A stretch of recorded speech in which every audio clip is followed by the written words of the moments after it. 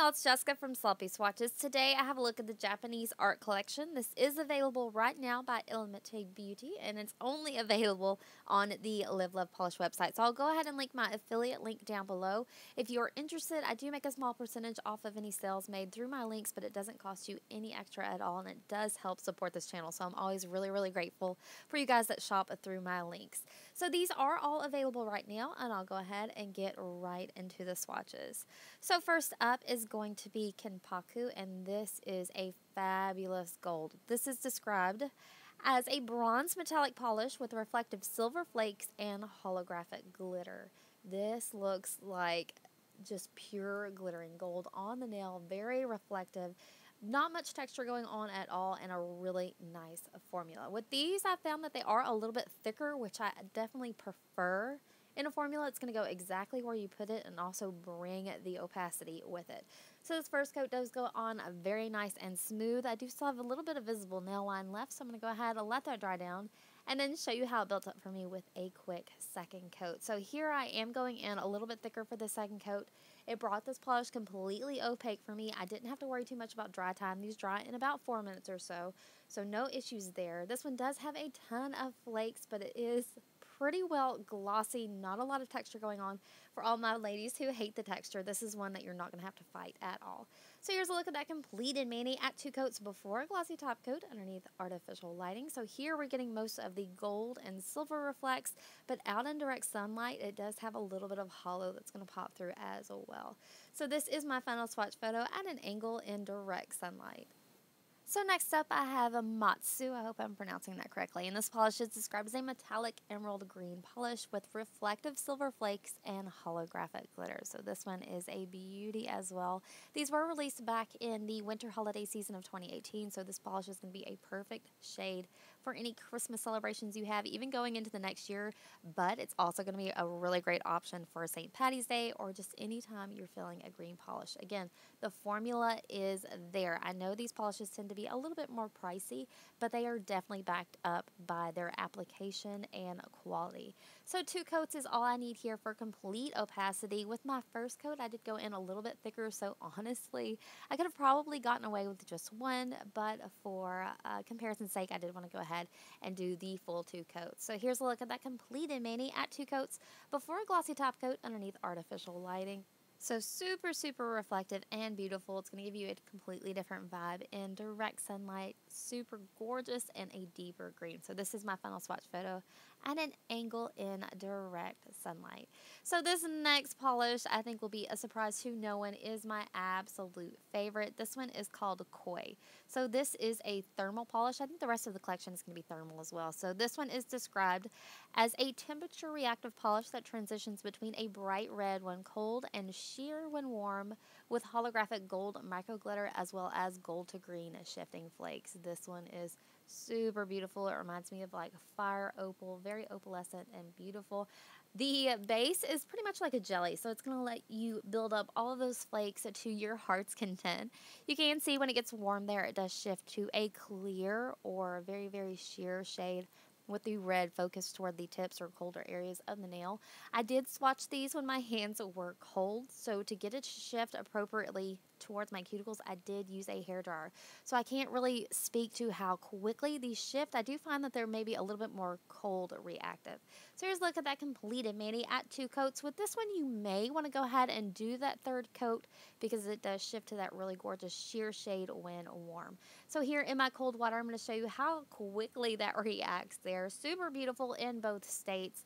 This red is very bright, very punchy, and I'm just like completely in love with it. So this is my final swatch photo at an angle in direct sunlight.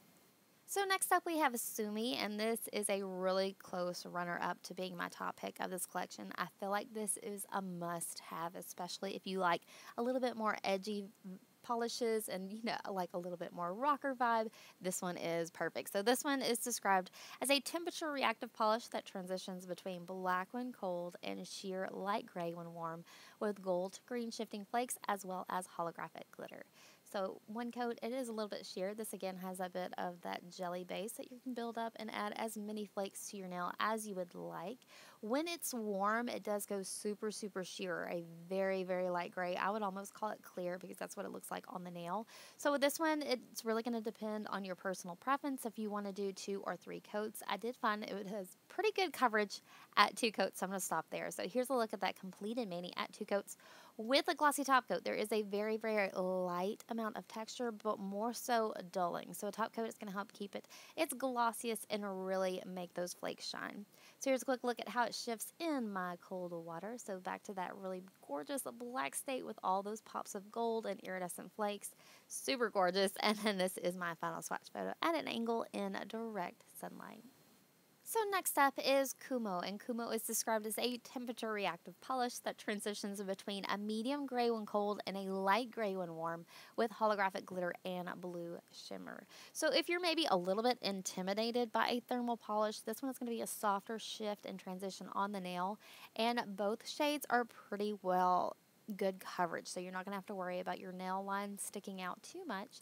So here's a look at that first easy coat, and this one goes on super smooth, really easy, just a little bit sheer here at that first coat.